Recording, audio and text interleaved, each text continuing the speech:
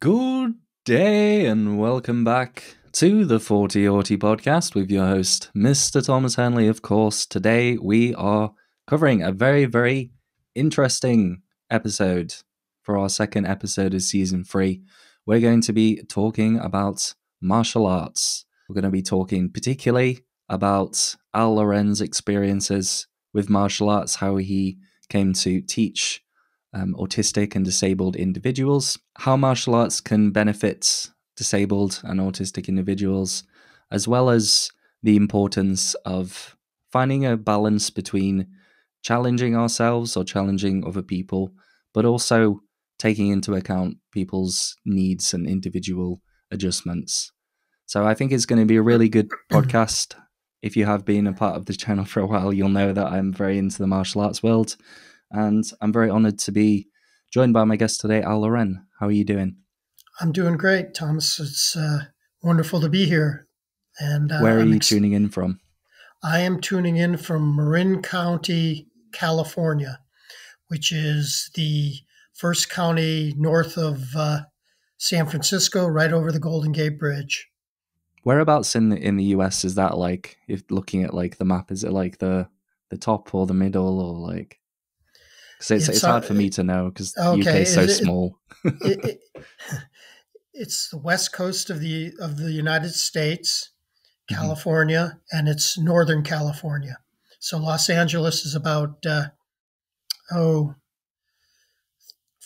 to 400 miles south of San Francisco, and I'm in the northern area of a big state, California, which is bigger than most countries in the world. Wow. Yeah, probably a lot bigger than the UK, that's for sure. Oh, it is. California has one of the top 10 largest economies, even though it's a state within the United States in the world. So It's got a huge economy, large population. Yeah. Is it quite temperate out there, like warm? Because in the UK at the moment it is. I mean, it's a bit weird. It's kind of bone chilling most days, but like now and again we'll have kind of a mildly temperate day, but nothing compared to like other places in the world where it's like sunny and warm. Like when I used to live in Thailand, it was, I think the lowest that it got was about 14 degrees Celsius, which is, you know, pretty like it's good weather in the UK, that, you know. Well, we're here today to talk about martial arts, and as I mentioned earlier, like I've had my own sort of history within the martial arts world. I used to compete for Great Britain a couple of times in the sport of Taekwondo. WTF Taekwondo, I think it's WF now. They've kind of changed it, or WT, which is basically like boxing, and we wear like all sorts of different pieces of equipment and stuff, and it's very much like a point scoring game. It's full contact, but I was a part of that world for a long time, since about the age of 14 up until kind of 19, my university days. And I've had a lot of experiences, both like traveling abroad, you know, competing and such. And it would be really, I suppose, good for me to hear about your experiences, because I know that you've been sort of in the world of martial arts for over 30 years. I'd like to perhaps start with your kind of own experience. Like when did you start, and what kind of journey did you go on getting to the point where you started coaching? When I was growing up, and I'm quite a bit older than you, martial arts was not the household word. It was mostly organized sports, and it wasn't really nearly as readily available as it is today, or it has been in the past 20 to 25 years. Because I grew up in the 60s and 70s. And so I was in college, as in my university, which is American University, which is in Washington, D.C., where I got my degree and attended for 4 years. And my senior year at American University, my final semester, I needed an extra, I would say, credit or something, because I'd completed all my credits for my major, and I had to take another credit to graduate. And I saw that they were offering, as you said, Taekwondo, and I'd always, had watched a lot of martial arts movies, the Chinese movies that were dubbed in back in the '60s, and kind of triggered my interest. I've always been involved in organized sports. I played sports since day one, out of the womb, pretty much. American sports. I played football. I played organized basketball. I played baseball, of course, and then I got heavily into the sport of lacrosse, which I played in college. And so I'd always been interested in discipline and movement and just learning how to move my body in different ways. And so when I saw that they had martial arts, they were offering a Taekwondo course, I said, I'll sign up for that. I need the credit anyway to graduate. And that was my first exposure. So I was probably, 20 years old, 21 years old when I first got involved in it. Like I said, it wasn't really available like it is now as a child, as a kid. And so I really enjoyed it. I graduated. I moved from Washington, D.C., where the American University was, to Florida. A couple months went by, and then I noticed I was living in an apartment complex, and my neighbor next door to me was teaching out of his apartment. I saw some people come out with uniforms with the gis on. I go, that's interesting. So I went over and approached. Yeah, went over and approached him. And he just had a small little group going on because it was in his apartment. And I asked him. I said, would he be willing to take on another student? And he kind of interviewed me, and we came to an agreement, and that's where my more serious training started. Well, anyway, long story short, after I trained with him for probably in a small group, an Okinawan style called Shuri-ryu, and it's a karate style. And he was very, very much into the lifestyle of martial arts. And he had a girlfriend that was from Indonesia, and she had set up a training. I guess she had certain connections, set up a training with the Buddhist temples up in the mountains of Indonesia, which he was going to go there and live for a while and train. So he said to me, you better go find a dojo because I'm not going to be able to teach you anymore. So I found a dojo in Florida, in Miami, where I was living, Greater Miami, which is a big city in the United States and one of the biggest cities in Florida. Found a place called Miami Karate Academy. Started training there, really getting into it seriously.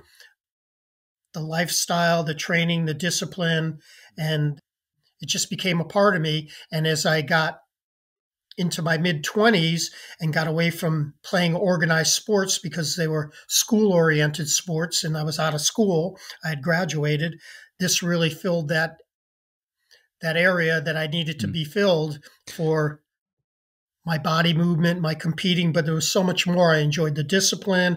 I enjoyed the camaraderie of training with other people. Then I got into competing, like you said, into tournaments, and I've competed in quite a few tournaments, everything from local, state, world championships, United States Open, doing kata, fighting, and weaponry. Kata's like the movements, isn't it? Like we call it patterns, I think, in the dojo that I was at. But okay. I think it's interesting that you were sort of mentioning about like an Okinawan style, because I've very much been into like a particular sort of string of movies called like The Karate Kid.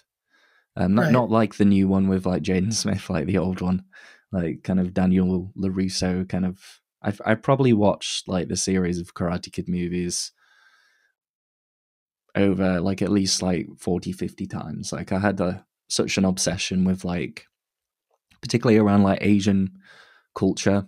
And I think, obviously when we're talking about martial arts, a lot of people kind of nowadays, you see things like the UFC, sort of MMA, you see like obviously Taekwondo, you see boxing, you see like Muay Thai sort of championships. which is all very much like focused on sort of the physical discipline of like fighting and competition and stuff. But, you know, as you said, there is quite a large sort of cultural discipline, sort of mental or even social aspect to martial arts, which I don't think it's I don't think it's really highlighted a lot sort of in our sort of modern day, but I think it was, you know, it was quite interesting, particularly for me to kind of learn around like the backgrounds of it. And you know, I lived in Thailand, and I was around some monks which who like practiced and did like shows and stuff for like the tourists and all that. So it is interesting, kind of like the roots of it. Have you seen the Karate Kid films? I was blown away by the original Karate Kid movie. Mm. After that, I watched a little bit of the sequels, and it was a bit diluted for me, you know. But the Yes. first one, quite honestly, it it made me cry. It Yes. really moved. Mm. Literally, it really moved me. And you know, it's you know, I know it's some Hollywood and all that, but Mm. it really hit a note in my inner being, and I thought it was pretty for the time. You know, the early '80s was pretty fantastic in a Mm. lot of ways, and gave the martial arts some great exposure universally. You know, really Yeah. started to put it out there, and Because Mr. Miyagi is like, because when you were talking about like the individual that you sort of trained in their apartment, is kind of making me. You mentioned Okinawa as well, so I was like trying to thinking of like Mr. Miyagi sort of doing his classes with sort of Daniel in like the, you know, trimming bonsai trees and catching flies with chopsticks and stuff like that. exactly, Yeah. yeah. So I think it really opened a big door for the public here, certainly in the Hmm. states, to really enthusiastically get a lot more awareness and interest in the martial arts. It was kind of a watershed moment, I would say. That movie coming out and the exposure it got for I martial suppose arts. talking about like sort of the, what do you say, the sort of epitome of the movie, sort of like the final fight between, well, how is it? It's Daniel and I can't remember the name of the dude, the guy from Cobra Kai. I've watched it so many times, I still can't remember his name. But I suppose sort of leading on from like that epitome of that movie. I mean, what is one of the more memorable sort of competitions or fights that you've had, which were like particularly like difficult or emotional, or sort of had sort of the most impact on you?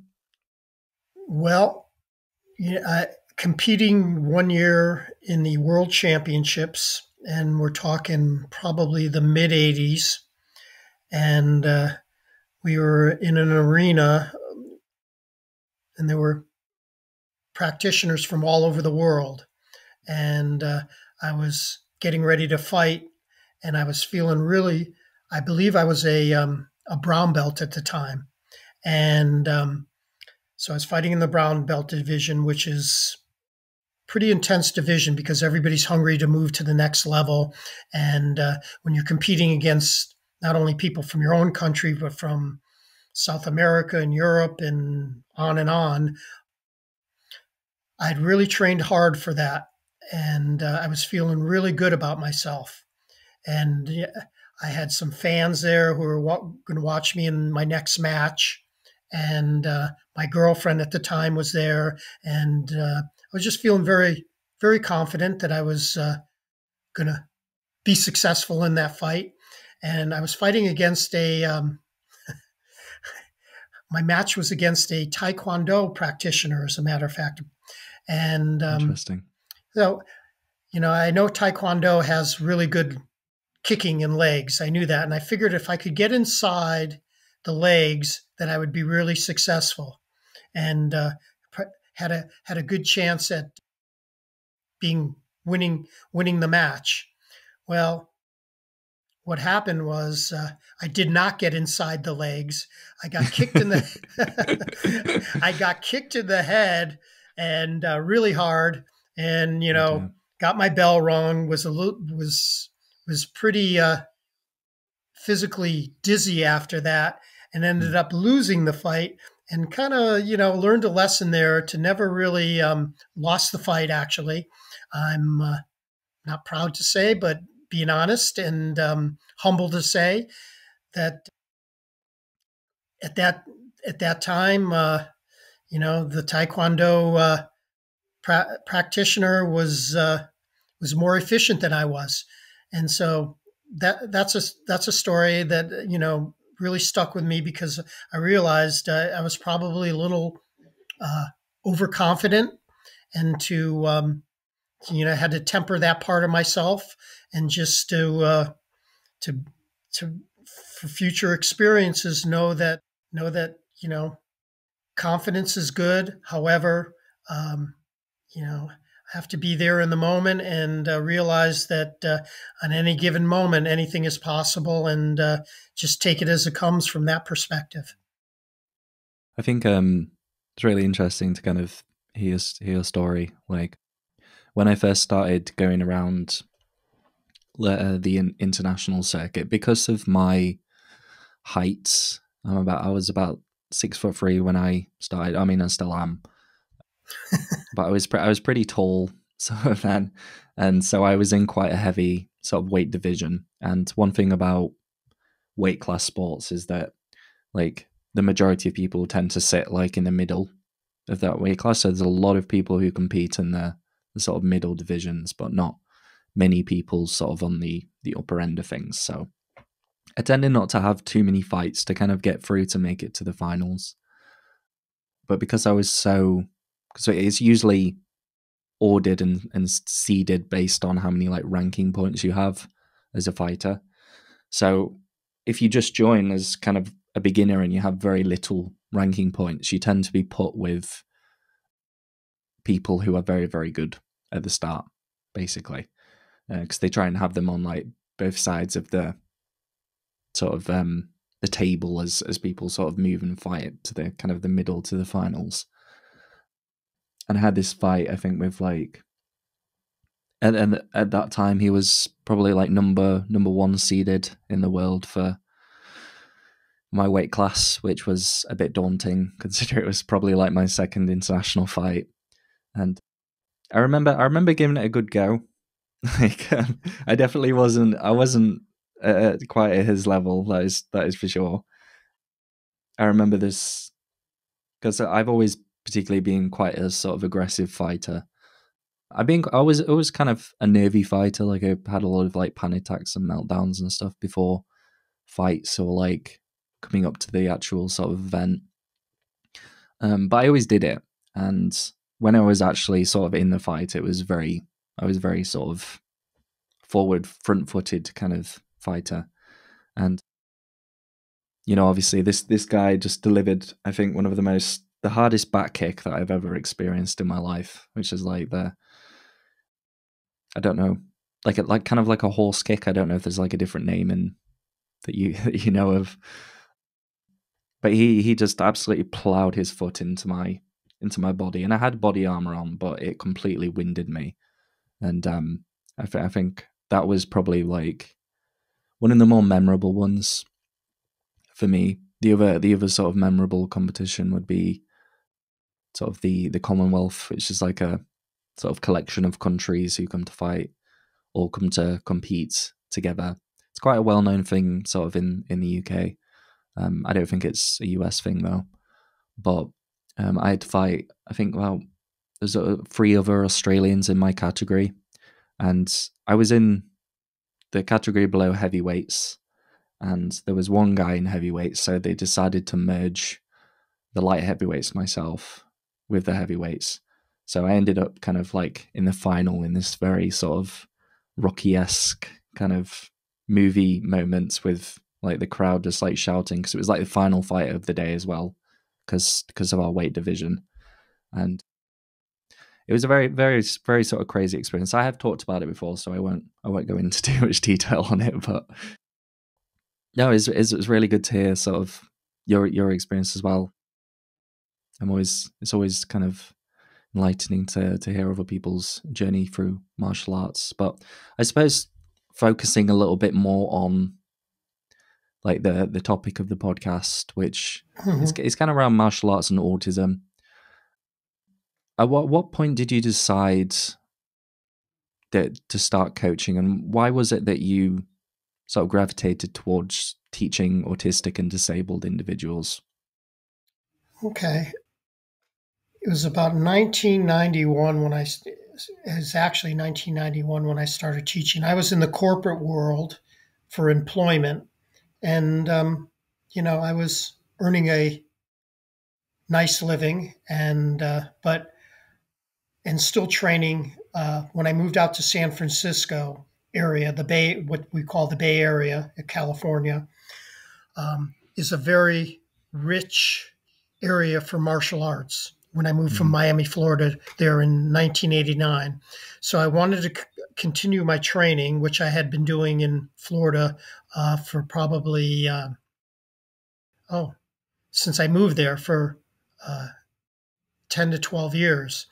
And I wanted to continue. And I was excited when I moved out here because out to California and to the Bay Area because of the really rich uh, area of martial arts where was a lot going on there. And so I continued training. I got into different styles when I moved here in 1989. Um, Karate. I got into some Wing Chun Kung Fu, got into some Aikido, Jiu Jitsu, Tai Chi, and just continued on to learn new things. And I guess you could say I was kind of on a mission to better myself martial arts wise, internally, discipline wise, and I really enjoyed it. It was my passion. It was my Hmm. spiritual calling, so to speak, Yeah. and it just felt a big part of me.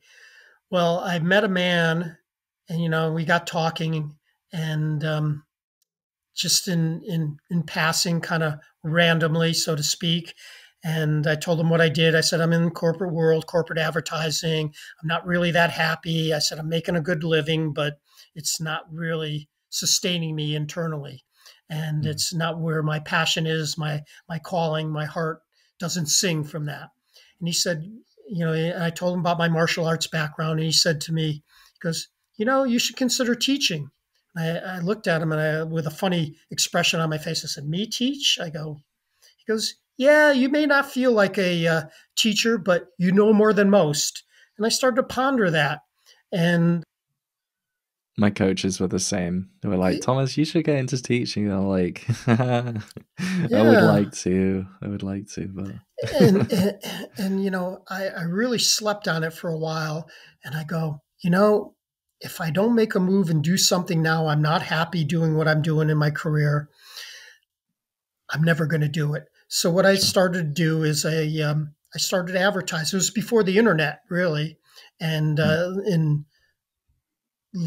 mid to late 1990, and I was dating this woman by the name of Jennifer, who eventually became my wife, and we would go out on dates.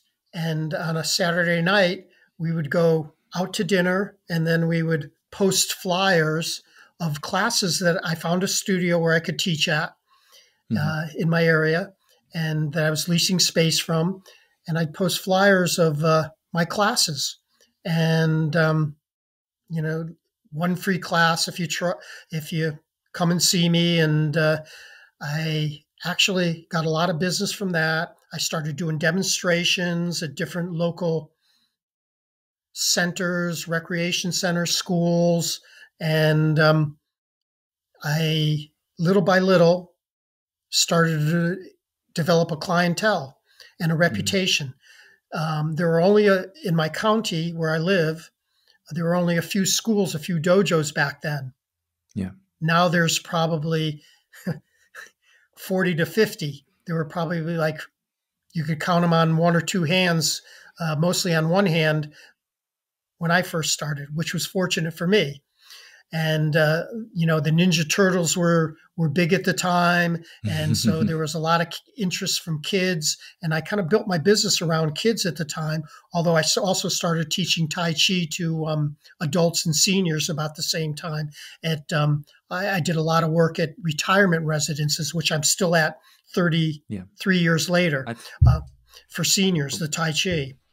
I've heard that the Tai Chi can be quite a good sort of exercise for older people. Yes, very good for their balance. It's non-impactful on the body. It's something they can do because it's slow moving, so they can be deliberate and take their time and feel what they're doing, so it's safe for them. Yeah, absolutely. Tai Chi is probably the best exercise for seniors. And when I'm talking seniors in my class, I have a woman last week at one of my facilities that I teach at residences. She just turned 107. Oh my So, god! it goes all the way. My median age is probably 85 to 90 in a lot of my Yeah. places where I teach at. I'm in about 7 or 8 different places that I teach at Monday through Friday. Tai Chi, that is, in addition to all my other martial arts schools and clients and work that I do.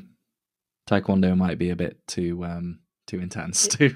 Oh yeah. So okay, do a roundhouse kick. No spinning back heel kicks No, or no, front no. jump kicks. That's No. not happening. So anyway, back to my story.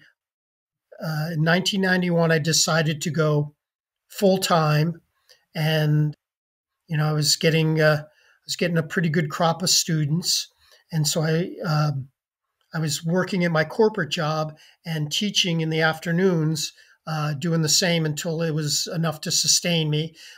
For about 6 months, I had 2 jobs, and then I let go of my corporate work, my advertising that I was in, and went full time, and I never looked back since. So I've been full time, self-employed, teaching Tai Chi and martial arts for, let's see, I started January of 1991, and it's February of 2000, so 33 years. Been doing it What full about time and earning a when? living at it. So, and What it's about been, when sort of you had your first kind of autistic or sort of disabled student? Like, when is it that you made like the switch to sort of focusing on teaching that kind of demographic of people? well, I What was your wouldn't say, experience? I wouldn't say it was a switch. It was a very profound addition to my training, to my Mm. teachings. And it was about 1992. And actually, a mom, or as you would say in England, a mum, we say Yeah. MOM, you say MUM. I watched a lot of BritBox movies, Yeah, which I'm kind of tired of the American movies sometimes. I'm really enjoying that. It's opened up a whole new world for me. But anyway, getting back to the point, a mom of a kid who I was teaching was an occupational therapist. And she called me up one day and she said, this is about 1992. She said, Al, would you be interested in teaching 2 boys who have, I don't even think the word autism was not even the buzz back then, yes. 32 Yeah. years ago, and who have some, maybe she said disabilities, some Mm. physical, emotional disabilities. Would you be interested in working with them privately together? And I said, absolutely. And so that was my first experience of teaching in that area. And I go, said to myself, this is pretty cool. I really connect with them. I resonate with them. I feel them. And I like working with them because I can see the vast, great benefits of doing martial arts, for Mm. their coordination, their fine and gross motor skills, their emotional makeup, and how they can gain some self-confidence and Mm. some environmental and spatial awareness around them, and just using their bodies better and feeling more confident. And I also noticed that I really wanted to make it fun for them, to have joy when they were doing it, and I seem to be pretty good at it. And I go back to my family roots, and my dad was really good with kids. He was a pediatrician, a practicing doctor, physician, and he, his practice was working, treating kids. And so I probably inherently got some of that energy from him, that ability. So I Yeah, just yeah. seemed to naturally, normally connect with people who had, who have now what we say, who are on the spectrum and non-divergent and disability, whatever you want to call it. People Hmm. here, politically correct and politically maybe incorrect, but people who could use some help. And I just seem to really, like a whisperer, connect with them. And so I started to, little by little, from that point on, seek out those associations and groups and schools that work with that type of demographic. Well, in terms of like, I suppose perhaps like specifically like autistic people, were there Right. any like sort of standout kind of highlights, sort of either like learning moments for you or sort of successful moments for you, or kind of like times which your kind of approach and perception sort of shifted? Well, I had one student who had autism that I was working with privately. And this is probably about, oh, 10 to 15 years ago. And he told me, he goes, somehow we got into a conversation while we were doing our training session. And he said to me, he looked at me and he called me Sensei. And he said, Sensei Al, you know something? You're the only person that I respect on this planet. And I looked at him and I go, okay, wow. And I thought about that and I'm going like, wow. It stuck with me it still sticks with me quite a bit after that. Here's somebody who's making a statement like that, that I'm the only person that he respects. Now, granted, he has autism, and he struggled, academically, and he struggled relationship wise and finding his place in the world and what he wants to do and his mission and everything. But he was very capable, really good, a very good martial artist, and got a lot of power and was pretty well coordinated.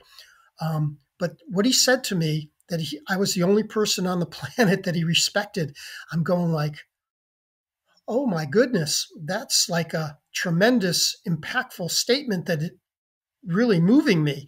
And, I was honored. I was just completely blown away that he would say that to me. I mean, yeah, I'm giving him my best teaching effort and I'm there to help him. But for someone to say something like that, that was an incredible moment for me. But there's been, that's one that, just off the top of my head, that was impactful. But there's so many, I have autistic students who I've promoted to black belt, which I Nice. never thought would occur, that came up through the ranks, who have done, years of training. I have a student who's a black belt of mine. And in fact, the original student that I was referring to earlier, one of the two boys that got me started, the referral from the mom that I was teaching their son, he's still with me 30 years later. And he's Mm. one of my black belts. His name is John. And I see him privately and work with him once a week, pretty much for the last 30 years. And, it's amazing to have students that long standing. He's like a family member. He's like Yes. a Yeah. surrogate son to me. And, Yeah. I know him so well. And It does kind of it's, feel like a family system, like yeah, once you kind of have like, you know, sort of people within sort of the training halls and stuff. That's why you can get like so much drama, like when people move from like classes to like other people, or like they sort of decide to go somewhere else. There can be sometimes a bit of sort of political kind of drama, or at least as far as I've seen and heard of, sort of in the taekwondo world. how you define success with autism is different than mainstream success to me. And when I see the kids or teens, and I work with kids, young kids, teens, adults. Like I said, my student who's been with me for 30 years, he's going to be turning 40 in July, this year in July. So, up to that age. I have another girl or a woman now who has autism, who's been working with me for 20 years. She started with me when she was 16, and she's 36 now that I work with privately. And she's also a black belt and very capable and a really good martial artist and can defend herself, knows how to take care of herself if anybody tries to grab her. She's got a great blocking system, defense system. She kicks well. She's spot on with her techniques. She knows submission moves, takedowns. So my motto is never underestimate what a person is capable of when you present it to them. It may not be easy for them. It may take patience, diligence, time, and just a lot of commitment and effort. But I'm always one to say, in the world of autism and also other disabilities, present and give the person the opportunity. And they, many times, you know, they're not going to take off like a ballerina always, but they're going to rise to the occasion. And from what I found from my experience, that they want to do well. And once they see little bits of success and encouragement from the right teacher, the right sensei, or the right teacher in any area, they're gonna start to believe in themselves, get more self confidence, and see those little steps of success going in the right direction. And no matter how incremental or how small they may be, it's definitely achievable and tangible. I see a lot of commitment, a lot of progress, and willingness through encouragement to want to participate. And I've gotten years and tons of resistance over the years, and sometimes it takes quite a period of time to break the ice, so to speak. And some of my best martial artists on the spectrum had been very resistant and hesitant initially. Sometimes it might take a week, a month, or even longer, It's kind of 6 like a new months thing, before isn't it? they want to dive into it. But I stick with it and encourage them. And then all of a sudden, little by little, it can happen and they can just soar. I get quite a few that go, whoa, this is pretty cool. And I can actually do this. And look, there's somebody here who's willing to teach me. And then the whole group rallies around each other. So it's really good for socialization. They're encouraging, way to go, whoever the person's name is, way to go, Lily, way to go, Stephen, way to go, James.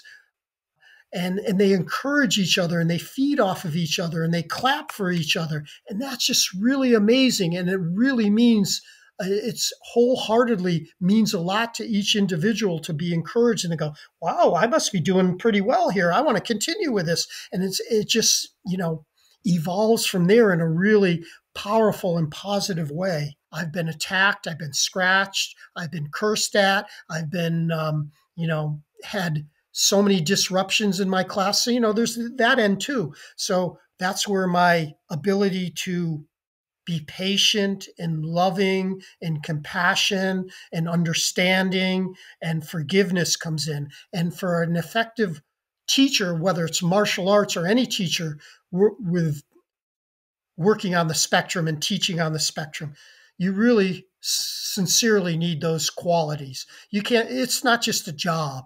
It's a way of being. And, for me, it's my passion. It's become my passion. I love it. I care. I believe in my students. I believe in what I'm doing. And, now after 33 years, I have reference points of success for those characteristics of knowing that the students are going to accomplish things, and they really develop a sense of purpose and self-accomplishment.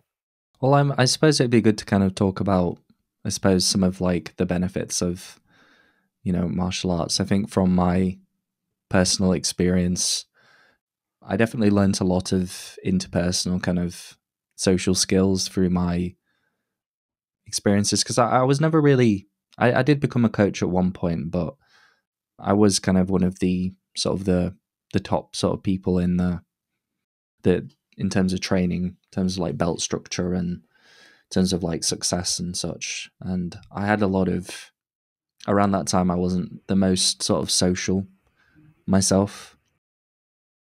I definitely found that through my experiences, part of the martial arts world, that I started to kind of develop sort of a feeling of being a part of a group or a family around the time that I was sort of competing quite regularly and I was training quite regularly.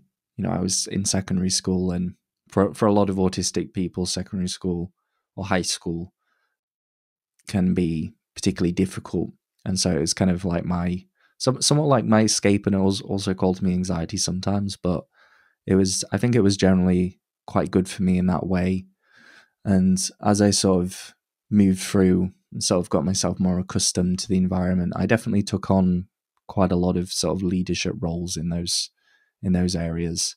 I think you were saying before about sort of one of your parents and how sort of their influence kind of sort of fed into your sort of coaching. And my mum's the same. I mean, she's like one of like the lead autism heads, or she was for a large part of England. And I definitely, that kind of stuff rubs off on you, I think. I think there's also something to be said about like the nature of like martial arts or doing sports or training. Obviously having quite a stable routine is important for autistic people, and it's funnily enough like I would say one of the more interesting kind of like benefits of being autistic kind of in martial arts, that kind of sticking to routine and hyper focus and such. I think probably the major sort of benefit that I could talk on, which it was kind of related to my experience in secondary school, which was kind of like sort of navigating confrontation, bullying, and such. I had a really hard time with that, particularly in secondary school. A lot of instances of both sort of physical, social, and emotional bullying.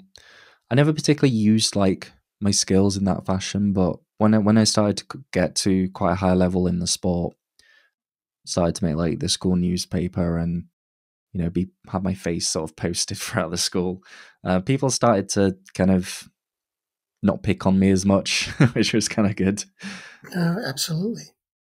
And one of that was definitely a really big benefit for me, because my self-esteem was pretty much rock bottom for a very, very long time, and that kind of showed me sort of the benefits of having a bit of grit, a bit of sort of self-perseverance, even if things are very difficult. How that can be beneficial. Also, like stepping outside of my comfort zone is also, I think, something that it is definitely something that I did in the martial arts world, but also those experiences sort of carried on sort of throughout my life, whether it be going to university, living on my own, or it be going abroad, going backpacking. I've always been, my mum's always had this very sort of great attitude towards me, which is kind of like pushing me to step outside of my comfort zone, but always, feeling okay about sort of retreating and sort of feeling kind of comfortable. So that there's a kind of like the top things that come to mind when I think about sort of the impact of like martial arts on my life. Is there anything that you'd like to add, particularly about sort of the experiences with your students? Absolutely, Thomas. I think that you mentioned some really great points: self esteem enhancement, self confidence, sense of self accomplishment. And what I mean by that is, a student of mine, either specifically or in general, learning a technique that they're having difficulty with, and over a period of time, they say, for instance, a roundhouse kick or a doing an effective uppercut or how to get out of a wrist grab or a shirt grab, and they at first are not really interpreting that physically, and when they over a period of time practicing and they go, oh, I got it, look at that, oh yes, and they get a sense of confidence and self achievement, self accomplishment, which is awesome because being on the spectrum, they are not always witnessing that or experiencing that. So Well, that's a I think there is really go a ahead. pretty sort of strong sort of trend that I've seen in some parents, not all parents, but you might something that I've heard from my mom sometimes, like, or I've seen it even myself and heard from other sort of autistic adults that sometimes people kind of, yeah, I think maybe coddle might be the right word, sort of try and protect us too much from sort of going out and doing things, or telling us that we can't do specific things because of being autistic. I think I think definitely, like, there is a line, and it's obviously going to, where that line is, where the goals that we set for the individual is very dependent on, like, who that person is and what their capabilities are. And I agree. I totally agree. I mean, if you want to raise the person, raise their capabilities, you must raise the bar. mm, It's just, and, the going to mainstream and then bringing it synonymous with autism on the spectrum, the greatest inventors, the greatest achievers were not afraid to fail. mm, Failure was a roadmap for their success. They find out what works and what doesn't work. And in the world of autism, if you don't present it to them, we're never going to know. They're never going to know. They're never going to have the opportunity to, as you used a really good word earlier, develop that grit, that internal mm, grit to be able to push through things. And it's not, sometimes it's not an easy world for anybody, and certainly for people on the spectrum, it has its life challenges. So when mm, you present and allow them to grow and give them new things to work at and develop, it's doing them a great mm, service. mm. And they I may be hesitant, not confident, but what you said, another great word that you used, or a point that you said, when you coddle them too much, you don't have any evolution or growth.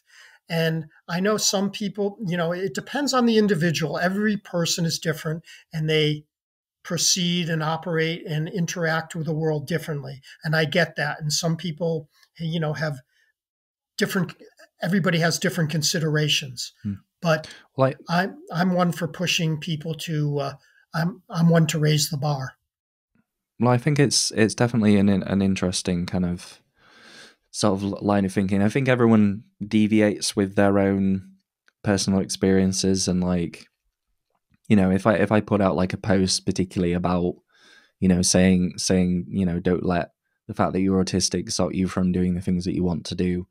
I get very, very mixed reactions. Some people are like, oh yeah, you're right, I can do this, and they take it quite positively. Other people, they kind of say, well, actually, I'm disabled and this is difficult for me, and you're not really taking into consideration that people can have all sorts of different reactions when you, like, kind of speak on developing that grit, and everyone falls somewhere on the spectrum. But I think it's very worthwhile to try and, I suppose, understand, well, I mean, understand, like, the mentality that's kind of important, because I do think that there is a pretty sort of key, like, middle ground to it. I don't think that we should be stopped from doing certain things. I think there is definitely a lot of utility in doing things differently and providing adjustments, and also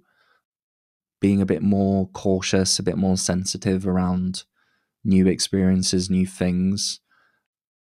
But I definitely don't think it should be something that we should stop, autistic people from engaging with just because they can find it quite difficult. I think, there's a lot of learning to be done in sort of finding sort of new challenges for people to sort of confront. But I Agreed. suppose, like, it'd be good to know, like, in your personal experience, like, what sort of mentality do you sort of try to instill within your autistic students when it comes to facing sort of challenges and difficulties that they may have? Yeah, I really emphasize that with my students, especially my private students and my class students, that with some effort and time commitment to our practices, you will get better. You will achieve learning of some of the techniques that the only perfection is the effort and the willingness to move towards doing something to the best of your ability, to increasing your effort. And with my teaching, or as you would say, I guess maybe they say in England, coaching, we call it Mm. teaching here, but either Yeah, yeah. way, I provide encouragement, lots of patience, sincere compassion when need to be, and try to make it as a joyful and fun experience as possible. Does it work for everybody? Like you said, there's some middle ground there that, it's there's not one Very straight individual. linear formula that you can Mm. apply to each individual is different. And I will tell a parent or a school or a teacher if it's not working for that student at that time. It's we're not getting the benefit that we're looking for. It's just discouraging them, and I'll let them know. But most of the Mm. time, percentage times, I see that the martial arts are just can be of great benefit. And when I mean great benefit, they're not going to jump around throwing spinning, jumping, spinning back heel kicks or anything like that. I mean, just from a standpoint that they're getting exercise, that their mind is Mm. working, their concentration is developing, they're following me in a very specific way because we're working one on one, and I can keep all the focus on them and they can keep some focus on me. So the thoughts are getting stronger. The processing in the brain is getting stronger. They're getting more used to moving their body. They're developing reflexes, flexibility, coordination, as I said earlier, gross and Mm. fine motor skills. Yeah. Their reflexes are getting better, and they're having fun, and they're getting some joy out of it. So those are the experiences that I am looking to instill in my students and that I see manifesting. And the reason I wrote my book is to tell my journey and the specific stories which are in the book and the methodology that I use to connect with these students and to bring some joy and some self accomplishment and self confidence and some self defense and teach them how to defend themselves. Yeah. And some Yeah. people That's can't do it. important. Like I said, there's middle of the road, and some people may be saying who are listening to this to our interview or this podcast right now, may be saying, oh, well, I can't do this, I can't do that. And, that may be true and it may not be true. There is middle of the road. And I'm not saying it's for everybody, but it's certainly because of the not being a team sport and being an individual discipline, there is opportunity for a lot more people on the Mm. spectrum to be able to participate Yeah. and to Yeah. have some success. Well, I think if anything, like, I feel like a lot of what we've talked about can be applied to lots of different kind of situations in life, both for individuals who are sort of listening in, and also perhaps sort of parents of particularly autistic or disabled individuals. I think I would definitely, highlight before we kind of try and wrap things up that, in all of my experiences, both sort of within school and coaching in Taekwondo, sort of working with other sort of kids, there a lot of them are really sort of starved of a lot of encouragement quite often. I think sometimes, in our efforts to kind of protect and make sure that they're okay, we sometimes were a bit wary about them trying new things and taking on things that might be quite difficult for them due to sort of the Of differences that they course. have. But I think that's definitely something that I would highlight. And I think it's been good to chat. And would you be able to sort of share sort of the name of your book and where people can find that? Absolutely, I'd love to. It's called Martial Arts on the Autism Spectrum. It's actually available in the UK on Amazon. And Martial Arts on the Autism Spectrum, and the full title is Practical Tips from Decades of Training Kids and Adults. And if you just search Martial Arts on the Autism Spectrum and my name, Al Loren, Loren, it'll come up. And if it doesn't come right up, scroll down a little bit and it'll be there. And yeah, Yeah. it's Well, my journey, it's my story, and it's backed with a lot of information. It's a fun read. It's an informative read.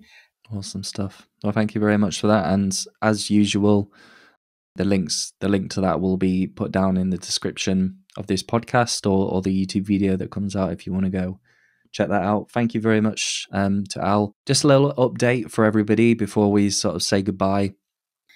Next episode, we are going to be talking to a very, very lovely lady about cerebral palsy, sort of their experiences with that. So stay tuned. At the moment, I am sort of taking a bit of putting podcast on the back burner a little bit, so you can expect kind of more sort of monthly episodes rather than weekly like it was before.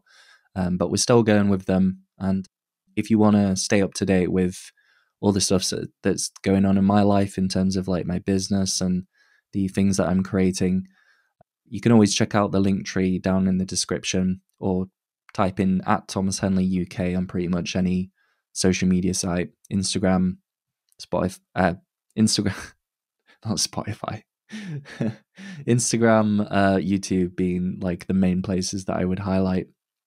And of course, make sure to rate the podcast if you are on those streaming services, like the video, and consider subscribing and becoming a member on my YouTube channel to further support the kind of work that I do. Well, it's been an absolute pleasure, Al. And Thank you. Thank you so much, Thomas. It's been a great pleasure, and I'm really happy that we could do the interview here. likewise, Al, it's been great to hear about your story and your experience teaching autistic and disabled individuals. And I'm sure that a lot of people have got some really worthwhile information from this. Well, guys, it's been a pleasure, and I will see you on another episode of the 40 Auti podcast very, very soon. See you later, guys.